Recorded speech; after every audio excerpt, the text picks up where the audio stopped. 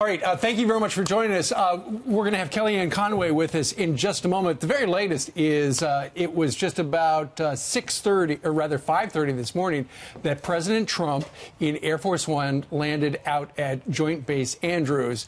And after he came down the stairs, he got into an armored Suburban for the 20-minute ride to the White House, and he started doing some tweeting. Yeah, he didn't have his tie on. Hopefully he got some sleep because he hadn't had sleep in 25 hours. But he is back home. The summit has come and gone, which is hard to believe. But when he went over, he talked to Kim Jong-un and he showed him a video. There was an edited video of what North Korea could look like if you really did denuclearize your country. That's right. And we have a little bit of that video, I believe. Yeah, here's who just landed, a long trip, but everyone can now feel much safer than the day I took office. There is no longer a nuclear threat for North Korea. What you're just watching is some of the video that the president handed out in Korean as well as English during this 4-hour meeting when they were with the 4x4 meeting. They said, hey, Kim Jong-un and your delegation, look at what North Korea could become. And they did it by Destiny Productions, and it wanted to you want to visualize your impoverished nation, the Hermit Kingdom, doesn't have to do that anymore. So essentially just saying, come on over to our side. Whose idea was that? Let's go out to Kellyanne Conway. She joins us right now from Washington, D.C. Kellyanne, that video, it's now available. Some people love it. Some people think it's kind of crazy propaganda. Whose idea was it? It came from our National Security Council, and you characterized it quite well there, that Kim Jong-un has a decision to make. He can either continue to be nuclear capable, or he can swiftly move towards complete, verifiable, irreversible denuclearization of the Korean Peninsula and really stop the economic self-isolation that has marked his country for so long, the suffering of the people. This is somebody, a 34-year-old man who has imbibed Western culture. People report that he is very aware of all the privileges that attend to Western civilization, and I'm sure that some people even in North Korea know that as well. But look, this president, his moxie on the world stage cannot be overstated. And unlike the one-sided Iran deals, Cuba deals, where we gave up everything and got nothing in return, quite embarrassingly, this president has made clear that he is the one looking for Kim Jong-un to denuclearize and to stabilize. And this president also engaged allies in the region, Mr. Abe, Mr. Moon. He also has forged a great relationship with Mr. Xi on a number of big issues. And so he's been bringing along the leaders in that region the entire time. Mr. Abe was here last week, for example. But I think you cannot underestimate what it means to have a leader who makes good on the commitment to keep everybody more safe. Don't give too much attention to the angry people. Don't give too much credit to the critics, frankly. Almost who cares? They're skeptical, they're cynical. Last year, I sat two seats away from the president in Bedminster when he said fire and fury, and everybody exploded. He's going to bring us into, now he's de-escalating and denuclearizing the Korean Peninsula, and they're still not happy. But the country sees it. The country sees the president's social media platform. They saw his leadership unfiltered, Kellyanne, authentically on the world stage. What did Mr. Kim say when he looked at that video? Because I know later the president took him out and showed him his ride. Hey, look at my Cadillac here. Well, I've spoken to the president this morning, but I haven't spoken to Chairman Kim. But what did he say? Yes. But again, this president reads people like no one I've ever seen. And he's a master deal maker, a negotiator. That's all very important because so many people are trying to fit into an old, stale framework what just happened. Folks, you got to throw out the playbook. For 3 years now, it's almost 3 years to the day that President Trump announced his candidacy for president, he has been just really turning the tables over and trying things in a different way. He was sent here to Washington to do exactly that, and now he's taken that all across the world. I think that a denuclearized Korean Peninsula, no doubt, is a benefit to everyone. This is a global issue. This is not an American issue. It certainly isn't just about North Korea and South Korea. This benefits everyone. Look what's happening with Iran. This president hates those deals. He said we gave up so much and got so little. We shoveled over pallets of cash. So when this president's on the world stage for everybody to see unfiltered, when he holds forth with the media for an hour and 5 minutes, he gives at least 4 different interviews. The bilateral is covered by thousands of credentialed press.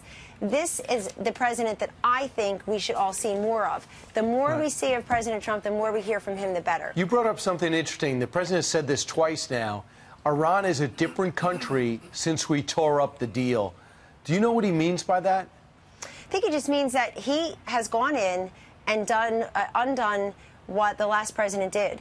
And the last president didn't have the courage to bring that Iran deal to the Senate. No, but he says they're acting differently. Kellyanne, he says they're acting differently. I didn't know. Are they acting differently? Well, I'm not going to go into what the president discusses with his diplomatic and national security team when it comes to Iran and other countries. But with the president, they did act differently. They responded immediately.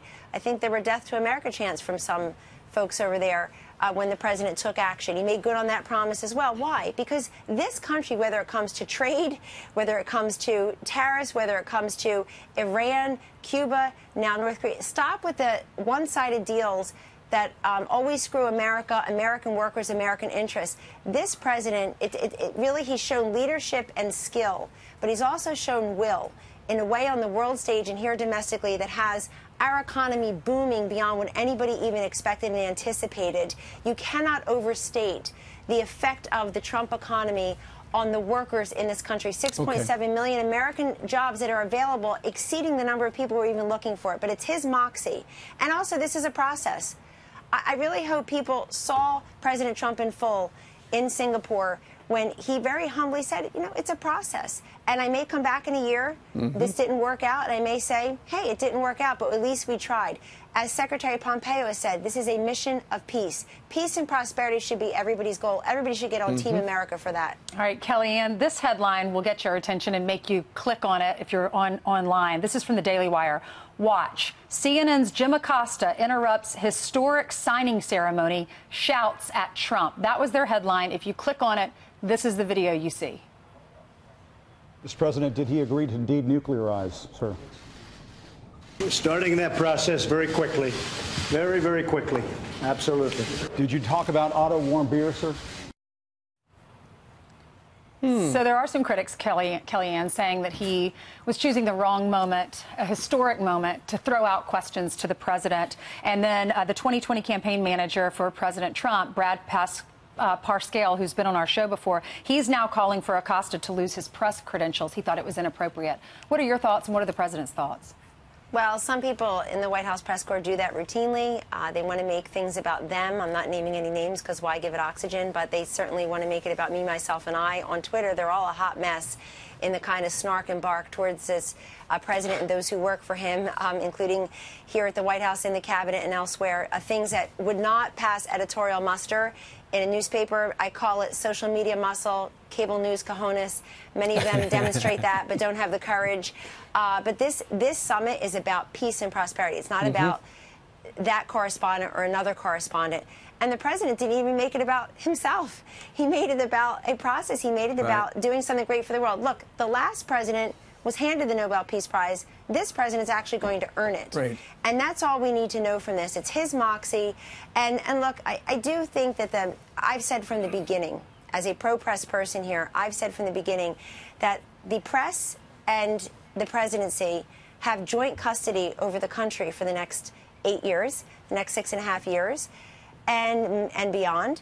And people need to really figure out how to cover this president in a respectful manner. They can be skeptical, well, like they can be probing, but there's a time and a place. Be a polite house guest. Like you said earlier, you got to throw out the playbook with this president.